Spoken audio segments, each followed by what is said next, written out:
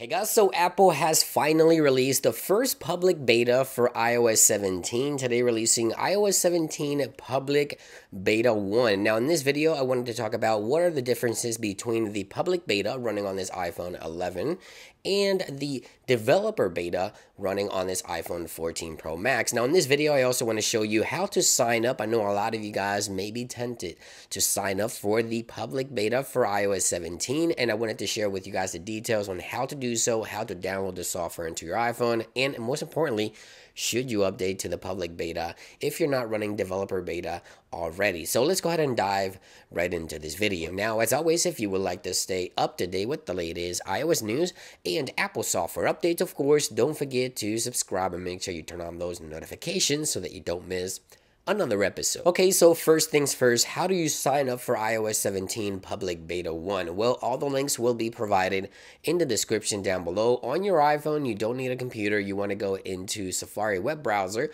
When you click the links in the description, it will bring you here to Apple's beta software program. And you can see right here that Apple gives you a quick preview of what to expect with iOS 17, iPadOS, and macOS Sonoma, tvOS 17, watchOS 10, and even the HomePod software 17. So you can sign up if you haven't signed up already, or you can sign in if you've already signed up. Now, go ahead and go through this sign up process if you want to go ahead and register your device for the public beta testing program.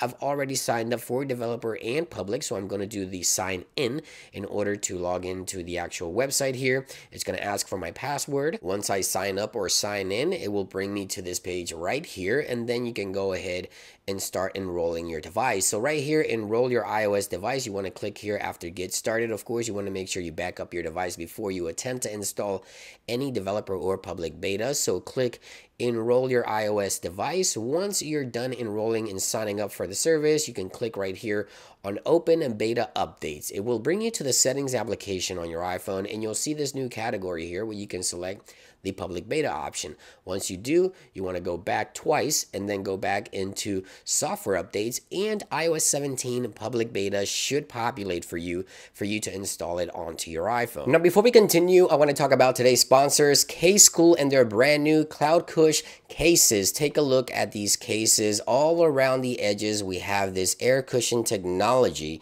that absorbs shock. This is a cloud-like edge fill design that protects your iPhone and also looks good. It is available in various colors. I'm sure you've seen me use these cases over the past couple of weeks. These are 3-meter military grade drop resistant, so you have nothing to worry about with these cases. They feel good, they look good, and of course, they alleviate stress as well because the design feels great in your hand for texting, gaming, or browsing the internet. They have this really cool edge design that I really love, and I think you guys are going to really enjoy as well. Now, they do have a testing campaign, so if you want to learn more about CASEKOO's brand new CloudCush cases, all the links will be, of course, in the description down below. Now, the next thing I want to talk about is what's the difference between developer beta 3 released yesterday and public beta 1 release today. Well, to be honest, there's nothing that's different in terms of features and everything else because it is the exact same build number. As a matter of fact, if we go into settings here,